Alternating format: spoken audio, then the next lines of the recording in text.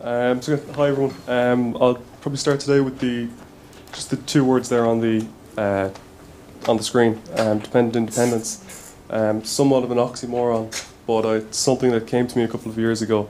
I suppose it acknowledges the reality that I feel I face, and I suppose a lot of us face today. In that we are dependent on others to live our lives, regardless of how independent we might be. That we are dependent to dress, to wash, in most cases to travel, to work, and I'm sure there's many other examples of areas where we are dependent that you can think of today. But what I suppose where I can and deserve to have independence, and we all deserve to have this independence, is in deciding what we wear, who may wash us, who helps us, where we travel, and how whatever work we do is done. And thanks to, I suppose, I've been fortunate so far in life that I've gone through structures, education structures, structures at home, family structures, friends, that I've been facilitated to be able to be dependently independent. I'm sorry, looking back, I'm always mixing up the two words. But I suppose I'm 22 now, I'm coming out of education, I'm facing the big bad world as I see it, and the structures aren't as clear. I'm coming out on my own, and I suppose sometimes you can feel a bit like this. Been there, gotten the t-shirt, and I'm sure everybody facing the challenges of independent living can see life like this at times. I'm sure we've all been there in a figurative sense, hopefully not too much in a literal sense, although I've been there as well. Though thankfully every time that's been the case, I've been able to get back up with only a scratch or two, and hopefully figuratively, as I'm looking to go out in the world and live independently, that'll be the same. To do that, I suppose to achieve an independent life, I see three areas as crucial to this. One is work. I suppose work that gives me a job, gives me a purpose, gives me income, a means to support myself. Care, obviously assistants, PAs, medical services, OT, physio. Again, I'm sure there's more I'm not thinking of that everybody else can come up with. And a home, a place to live, a base to operate from where I can work, from where I can be cared for, and hopefully spend many healthy, happy years. But it's a lot easier said than done. And I'm just going to talk through, I suppose, a few issues that I've experienced in these three areas specifically. And just at the end, I'll note, I suppose, a little bit of a vision of what I hope can make that easier, can make it easier for me to achieve these things in the future. The first one is relation to work, and these are the three issues that I've faced really. Ability, disability, and capability, all conflicting with each other in that I have certain abilities. I can do certain things very well, I can do certain things okay, and I can do certain things not great. And as my disability, I suppose, prevents me from being able to carry out certain tasks. For instance, I'm graduated in the area of media, and a lot of jobs where you start off in media require camera work, require, I suppose, heavy lifting of different things. So I have the ability to maybe record a film, to maybe write a film, direct a film, and edit a film, but I don't have the ability to carry a camera. And I suppose I find that in those situations, a lot of jobs are, while I may have the capability to fulfill the job, my disability is still holding me back. And issues of care support in the workplace seem to be is something I've found quite prevalent, in that it's difficult to find out where your supports come from. Employers certainly don't either have an appreciation of the need or a willingness to support that need. And coming from many of the care supports I talk to, there's a policy, there's some directive for you to have to support yourself in work, and there's some structures there, but nothing anywhere near, as I see it, anything near comprehensive enough to support me as I need.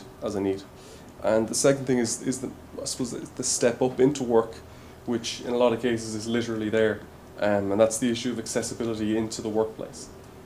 So wheelchair accessible bathrooms, in many cases an actual step into the premises. I had secured a second round interview for a job there a number of months ago, and it was very promising. It seemed like I was on track to do very well in it, and they said, "Oh, will you come the next day for the interview?" Absolutely, just to check with you, your premises are wheelchair accessible. And that lovely 2 letters O came afterwards. It's another problem that isn't there, and there are some supports maybe for employers to adapt their environments, but nothing that really does enough to put someone like myself there. And the third issue is around the issue of payment. New initiatives like JobBridge seem to be taking over every area of employment. You know that there may be 1,000 jobs available, and maybe not 1,000 jobs, but however many number of jobs available, 75% of these are now coming with a €50 a week to work 40 hours a week. And while I'm very willing to do whatever jobs I can, living off disability benefit isn't enough to support yourself. And so coming from the work environment, facing issues of jobs themselves not being, jobs themselves containing tasks, containing requirements that I can't fulfill, accessibility into the workplace being an issue, and then payments and salaries being nowhere near what they need to be for somebody like myself to be supported. So they're the main issues I'm encountering with regards to trying to work. And then there's the issue of care, and I suppose care is the crux of things for everybody here today. It's PA support, it's health support, and everything else. And this line coming across the top, I'm ripping off L'Oreal now a small bit here, I think. But it's a question that sort of gets raised sometimes when one looks for care, is the issue of, are you worth it? And the idea of being a good investment comes up now and again, particularly for young people, I think, looking to go to college. 16, 17 years of age.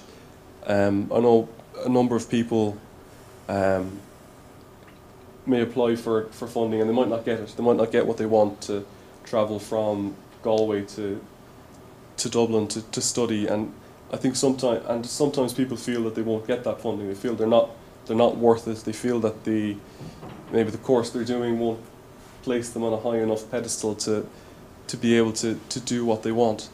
And the other issue is simply just knowing that you can ask for it. The impression you get is that, the impression I'm always given is that nobody has asked for what I've asked for before.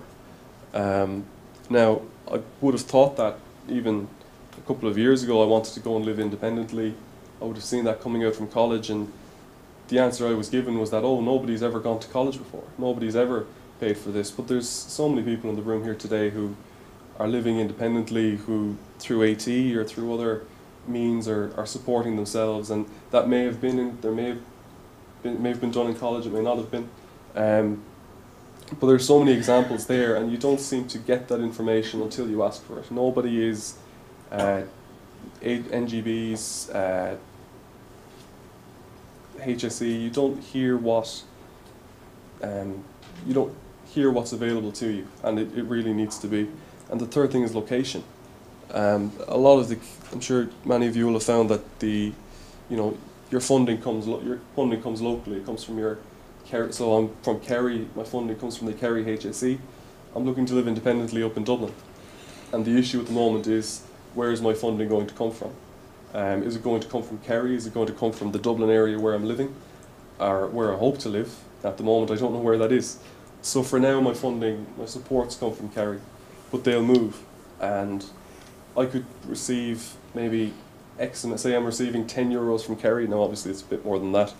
But if I'm moving up to Dublin and Dublin doesn't have that €10 to give me, I'm suddenly left in a very vulnerable position. And so the location of where I'm based, depending on how many other people need funding, depending on What structures are there already in place again is, I won't say, I suppose not threatening, but certainly going to have a serious impact on how easily I can live independently. And the last issue is in relation to home, in relation to housing, and where I'm going to live. And the first issue is really something that has struck me recently, looking for a home, looking for places to live. Obviously there are many assisted living, I suppose, environments and structures there, or supported accommodation. Most of them full, and sadly the line you sort of get is you're waiting for somebody to get sick or die, and then you're in your spot, and it's not a nice it's not a nice thing to hear, but it's a reality that's there. And so you look for your own places. You look privately, you look on daft.ie, myhome.ie, everywhere else, and this issue of wheelchair accessibility versus habitability really comes up. I could search for a wheelchair accessible house that is within, let's say, the cost within a reasonable financial bracket, usually for rent supplement or rent allowance, which I expect to rely on from my local authority. And what comes up is, well, most of the time, most places aren't accepting rent allowance, which in itself is discrimination. But what I see as the worst discrimination, it comes from our national legislation, surrounds accessibility and habitability, that a house can be wheelchair accessible in that, and all that means is that a wheelchair user can go into a house and can go into the bathroom. And after that, there is no other requirement on builders, developers, people providing housing support to make a place any more accessible, and by habitable then to live in. So a wheelchair accessible house may be a 2-story house with all 3 bedrooms upstairs and a bathroom that's built under the stairs, but when the doors open you can get inside it. And that's something I found very challenging, very upsetting, and deflating, trying to find a home for myself, particularly up in Dublin, which is where I'm looking. I won't say anything about rents or prices, which everybody I'm sure knows about. But in looking for that housing support, then the support's coming from, as I said already, the local authorities. So development grants, adaptation grants, rent supplement. These are all reactive supports that, from what I can gather, aren't available to you until you're already living in an area, until you're already living in a house, and you have to be in an area, in a house, for a period of 6 months before you can access these supports. So I may have to live in a building without a ramp, or without a bar, without bars in the toilets, without an accessible shower for 6 months before that funding can come through. And I know within the structures I've been already as a student, most of the supports are proactive. So you engage with the supports in advance and you say, I will need this. And they say, yes, great, we will put these in place. And now I'm in a situation where I'm saying again, I need these things, and people say, well, come back to us in 6 months. Well, wait until you're there, but I can't wait until I'm there. I can't live somewhere that I can't live in, I suppose. And the third point comes in after that as well. In relation to these supports, they're coming from a huge, diverse number of organisations. So your rent supplement comes from the HSE, even though it's Dublin City Council who decide that I'm in need of housing supports. So the amount of times you may make a phone call, you'll talk to someone, they'll say, oh, we don't actually look after that, which essentially means we're not going to look after you. And they say, oh, you must go here, you must go there. And I suppose there's so many places that you have to go. There's so many different supports that I need. There's so many different organisations that provide these supports. It makes it so difficult as a 22-year-old, as a young person trying to independently do it. My parents will say, oh, we'll give you a hand with that. And I want to say, no, go off, leave it be. I want to do this by myself, but I find myself in somewhat of a maze. I could say a maze, I could say a vicious circle, I could say any other sort of interesting shape, but they're really, independent living feels like I'm walking through a maze, and you come to one, maybe let's say the HSE, but it's a long way away from providing the healthcare that you need, or you know, you may find Dublin City Council down one area, but really the housing supports you need are down somewhere else. And so really trying to make my way through this maze has been a big challenge, and I'm sure many other people are experiencing that. I'm sure many people here have experienced that. And I'm sure many of you have gotten through that or find yourselves soldiering through anyway. And congratulations to you if you have. I hope to emulate you and do the same myself. And it feels almost like a full-time job doing this, even though I am looking for an actual full-time job on top of it. So I suppose I see the need for simplification of this, and I think people who want to live independent lives need things to be made simpler. We have enough things in life that aren't easy, and I think a lot of us don't know that we can do things, don't know that we can do as much as we can, and we need to be told. I would like if we could be told this, as opposed to ask somebody, ask an organisation, say, oh, can I do this? And they say, yes, you could always do that. We need to be told that we can do this, and we need to believe that we can, and we need to feel that we can just go into something without, I won't go back to a t-shirt now, but without feeling, oh crap, and feeling like we're falling again. And so this is, I suppose, the sort of vision that I have, and I was thinking about it, and the more I thought about it, the more I realised how simply it actually connects into the work that AT already does. But a national structure for independent living that, I suppose, coordinates, would have offices that coordinate the employment of people with disabilities, the care for people with disabilities, housing for people with disabilities. I know transport was mentioned there as well earlier on. It's not something I'd included, but it's definitely something that should be included there. And obviously then AT does so much work around the provision of the funding and the care already, that I'd see it as an ideal vehicle, I suppose, for taking on, for maybe in the future as it grows and gets bigger, taking on other things like this. And the third point, I suppose, came from a PhD research currently being done in Queen's University by a woman named Helen Kerr. An idea that the supports, the organisations, the funding, everything people need and want to or rely on, could be provided to us all through a directory, through as a source of information, and through perhaps one person, one case manager, a person who I'm sure we all have them. You know, someone has an OT, someone has a funding manager, maybe from the HSE, a physio, and I'm sure we all have that one person that we rely on to manage a lot of and help us manage what we're going through.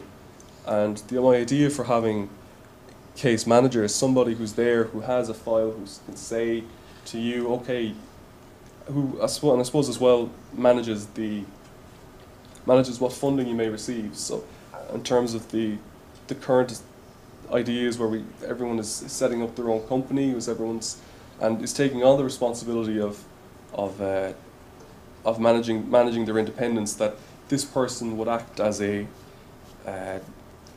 supporter, I suppose as another assistant, but somebody that will assist you with everything, as opposed to just your funding or just your care or just your health care. And this could be done through, let's say, the national structures, the national support, which could administer on all this. And importantly as well, I would see it as one, the provider, but also as the watchdog, as almost like an ombudsman, I suppose, for independent living, for people with disabilities, that can keep in check this legislation that creates this issue of accessibility or habitability, or can put in place opportunities for employment. And we have many organisations like AHEAD, Intro, different groups, but nothing that I think collectively and can properly provide for what we need. And I suppose they're the they are my main thoughts. They're my current feelings on them. I'm sure everybody here can dissect it, take it apart, either knock it to the ground, which please do, if you feel that way about it, or add to it and build on it. And I think that's pretty much me for today. So thanks for your time.